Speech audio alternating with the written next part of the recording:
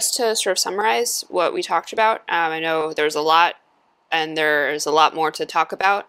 So I also included some resources on the page if you want to kind of read more about DataViz, and linking as well to some of my favorite COVID-Viz that is particularly inspiring and just does a phenomenal job of communicating different aspects of the disease. One of the biggest things we've seen, and I kind of kept harping on, is the audience's responses to a visualization. There's a lot we can't control with how an audience is going to perceive, or any given person is going to perceive a viz. But it's the responsibility of the designer to make sure that the viewer has as much information as possible and as clear a means as possible to actually understand the graphic. So much like I feel like in science, we always talk about alternative hypotheses, but alternative interpretations are a huge part of DataViz. So you might come into a graphic thinking like, well, this is the way you would interpret it, but it's your job to think like, how else can this be interpreted by someone who doesn't know anything about the data and is just looking at my graphic. The other aspect I've touched on as well too, accessible design. So very simple things like using color schemes that are accessible for people who are colorblind, or even just something simple as like making your font size big enough, is really critical for people actually being able to understand your viz. And that's a very, I think, easy thing to do if you're making viz. Much more difficult to deal with is cognitive bias. So I hinted at this a bit, but the problem with a lot of COVID viz is people are coming in, especially because it's become so politicized, unfortunately, people are coming into looking at viz with their own preconceived notions. This applies to pretty much everything, but especially for COVID, people come in thinking like, well, I feel like it's not that bad. You know, if you're going to come into looking at a graph already kind of thinking like, this disease can't hurt me, or I'm invincible in some way, or I already got it, so I'm immune. Whatever myth you want to throw out there, that's going to be the framing with which you approach a viz. So the visualization designer job is not to fight that cognitive bias, but is to present, you know, as much information so there's less fodder for that to be kind of latched onto and reappropriated. Of course, you can't control everything. Stuff's going to happen.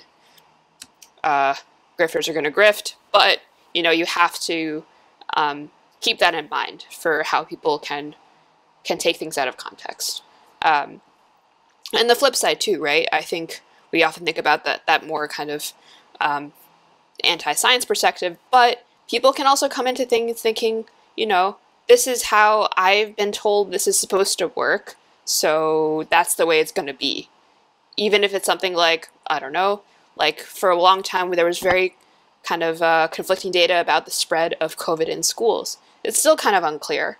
And a lot of people went in being like, well, if it spreads here, it's going to spread everywhere, or kids can spread it more easily than adults, and all kinds of narratives, right? Like lots of quick distillations to get clear pictures. Of course, visualizing things like this is extra precarious because the data upon which you're visualizing often is conflicting. And so that's something to keep in mind when choosing to make a visualization for a piece of data. Think about the data first. And so this gets into another point I wanted to touch on. I'm just going to jump down to understand the data, because actually this is really, really important. I showed many different types of data in these different graphics. Something as simple, ostensibly simple as COVID cases can mean so many different things. So the way in which a COVID case is defined can depend on Department of Health. It can depend on the person running the test. It can depend on the country. Like there's so many different kind of caveats to that. And so it's the absolute responsibility at bare minimum for someone designing a visualization to really take into consideration what the data that they're actually showing is. And so I'll get into this a bit more for the coding video, but when getting any kind of new data, it's your job to understand, like, where did this data come from, who collected it, how is it collected, what's the quality of the data, how are metrics being defined or calculated, and things like that. This is really like fundamental to making any kind of visualization. And oftentimes this is the bulk of the work. If you don't understand the data, you have no business trying to visualize it, just as a kind of fact. But oftentimes that's most of the work, and the actual creation of the graphic is maybe even less time. But that's a huge part of DataViz. And so the thing I've talked about probably the most today is providing context. So it's really probably the biggest problem that visualizations struggle with, in that they're often missing or partially represented to inject bias potentially, or if it's inadvertent, the bias is injected for them, right? And so using annotations, like I showed you some of the Financial Times graphics, is really cool and very, very helpful for framing stuff for people, right? Like little arrows and lines to be like, this is what this trend is, and this is what this label is. I know it's not very common, unfortunately, in a lot of science viz, but it's really good for general data viz, especially for something as complicated as COVID-19. Explaining labels in terms, so saying something like case fatality rate without saying what that even means is really problematic, right? You have to say, like, this was calculated using this metric and using these definitions. And so, yeah, that's a very easy thing to do, but a lot of people don't do it. Showing trends over time is generally a good thing to do. So I mentioned how the Reuters graphic was showing those weekly aggregations. A lot of other publications will do 7-day averages, which is something I will use as well in the coding video, as a way to remove the noise from individual days being potentially off or randomly high or low. And you can misinterpret maybe a data dump of cases as being like an actual spike in cases, for example, when maybe the reality is the person inputting the data took the weekend off and waited to input like a backlog of data from 2 days on the following day. So that's something that happens a lot, unfortunately, especially in many, many different health departments in the country. But a one-day number also, just showing someone like, today this number of cases happened, is also kind of problematic because it doesn't really mean much, right? When you talk about a single day, when you're not comparing it with the day before or the day after. It won't help viewers understand the bigger picture, and again, reporting data issues can affect single day numbers. Another really important thing is to keep your metrics consistent. This sounds really basic, but you know, I showed you that kind of like messed up y-axis before, but mixing different types of testing, for example, is a common thing people do. That can be really misleading. Some data viz have these manipulated axes to create, you know, maybe more extreme graphs. Others have compared viruses to things like the plague or influenza, but then do that over maybe like disproportionate time lengths. So like comparing 6 months of COVID data to a year of influenza doesn't sound like a huge difference, but it actually is. That's double the time with which, you know, a disease can spread and, you know, go around a population. So yeah, keeping comparisons as comparable as possible.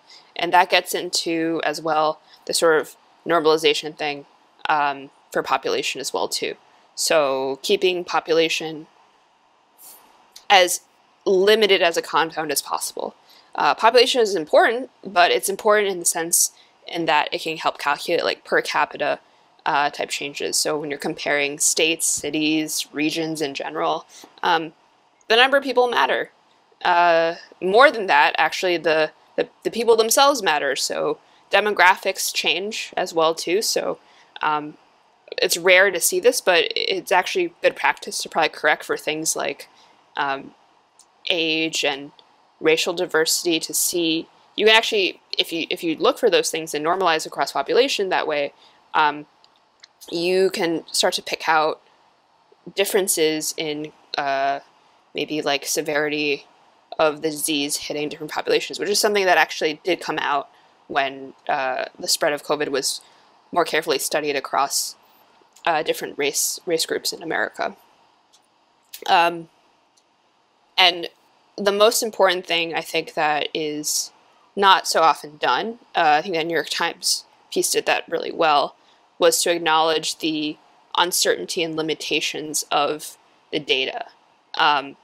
So, right, I think understanding what we don't know, understanding what isn't shown, is something that is inherently very, very hard to do, and kind of gets back to my initial point earlier of kind of communicating uncertainty is the most difficult thing to do, especially because people are expecting clear-cut, simple, straightforward answers.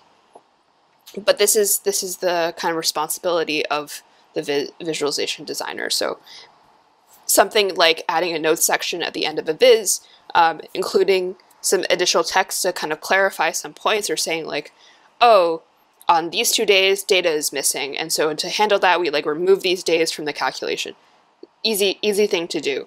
But the kind of scope of those limitations and the scope of the uncertainty, kind of as they grow, it makes it harder to actually make a viz that's compelling. So that's also something you weigh when you even decide to make your viz in the first place. Making COVID viz in this day and age it's something that's really important still. We're still very much in the midst of this pandemic. I thought the study was like pretty cool. They took a little over 5,000 COVID visualizations from April to May of this past year, specifically from Twitter, and they were about COVID-19, and try to look at potential, challenges with how things were framed. And a lot of this is stuff I just mentioned, right? Cognitive bias, not really getting the virus. Yeah, these are problems that I think all DataViz has to deal with. And I think the fact that mistrust was so high here just kind of highlights just how kind of messy the field, messy the audience is in terms of putting in new COVID viz. So many people are distrustful of data sources, and so being as transparent and as explicit about where the data is coming from is really, really key to kind of conveying something with your viz if you're going to put something out there in the public. The information that is in any given viz, sometimes like it's intentionally obscured, and that breeds, that kind of mistrust. And so, right, these are just some of the top things the researchers found as being like the biggest challenges with viz on Twitter, which is unfortunately a place where a lot of people share COVID viz. So some of it's great and some of it is very much not. So it's oftentimes hard to parse those differences. And on an awesome note, there is so much like phenomenal COVID viz out there, like truly inspiring. This is just a small sample of it, and the links will be on the page too. But yeah, some of this I already showed from the New York Times and the Washington Post and the Financial Times. But their teams have made incredible other stories, visualizations, interactives. I wanted to also highlight a couple other ones from the Reuters graphics team. They did this really compelling piece on one woman in Korea who seeded their biggest COVID-19 cluster. This is in South Korea, and the kind of storytelling flow of that piece is really remarkable. Even more kind of innovative, Shirley Wu did this. I actually worked with a team of people to create a literal game to kind of simulate different conditions around public health measures and situations around, again, sort of like a fake disease, but in a pandemic situation, people of the pandemic game. So there's like a lot of really, really fun viz out there. And so don't feel like, you know, you need to like replicate anyone else's work or anything, but it's really inspiring. And so if you wanted to take time to learn about how to do COVID viz, I think looking at their work is a really inspiring place to start.